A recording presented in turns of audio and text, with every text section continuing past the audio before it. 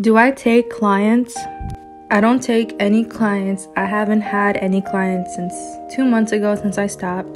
The only nails I do is like my mom or like close family. And I'm going to explain to you why I stopped taking clients.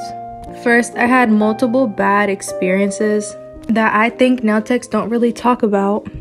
When people were late, it would affect every client behind them and affect how I scheduled my day out.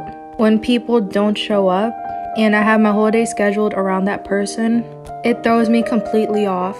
When people refuse to pay the amount you're charging, it puts you in an uncomfortable situation. And I work from home, and a lot of people knew my address, so sometimes they would just show up at my house like it's a nail salon. But don't get me wrong, I had very loyal clients that I do miss. But now my main focus is TikTok and my business.